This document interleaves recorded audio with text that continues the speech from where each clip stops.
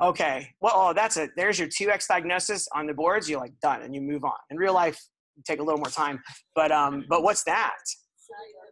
Oh, it's so cellular blue nevus. Exactly. It's like it's the dumbbell, right? The bulging nodule of dense cellular nevus cells pushing down into the deep dermis or subcutis.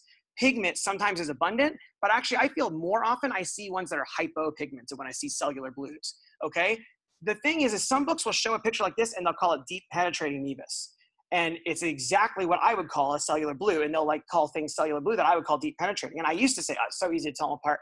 And then we did a study, which was recently got published. And I realized, and we did them back to back, it actually is a little more hard to tell apart than I thought. So arrogance is quickly cured with experience and one way or the other. But to me, I think this bulging dumbbell shape is really good for cellular blue nevus. And one of the things I find most helpful is, look, before we look at the cellular stuff, go up to the top and out to the sides in the dermis. And almost always cellular blue nevus will have stuff like this.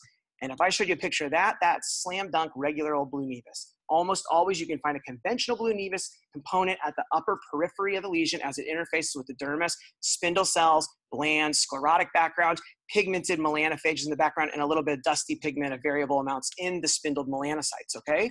So find blue nevus, and then in the middle, it gets cellular and dives down deep and makes a nodule. Awesome, cellular blue.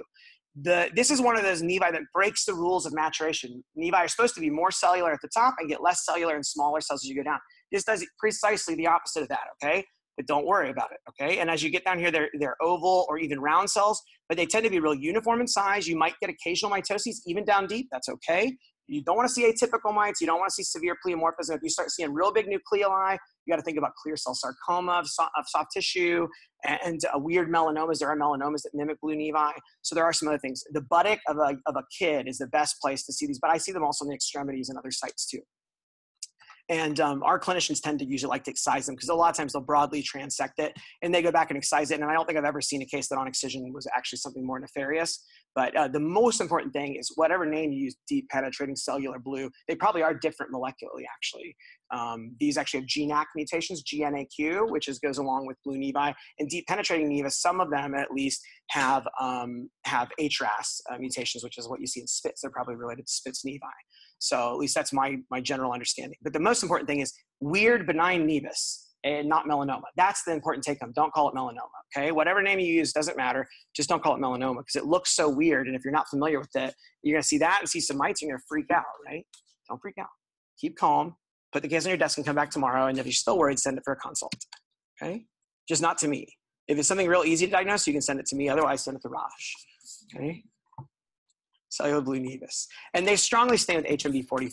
So that's the other thing. Have you guys heard of that? HMB45 is supposed to highlight maturation in nevi. I feel like it works really great in perfect classic nevi where I don't need it at all. And the more atypical and weird and diagnostically challenging it gets, the less easy it is to interpret, of course, right? Thank you, body, for making it hard for us.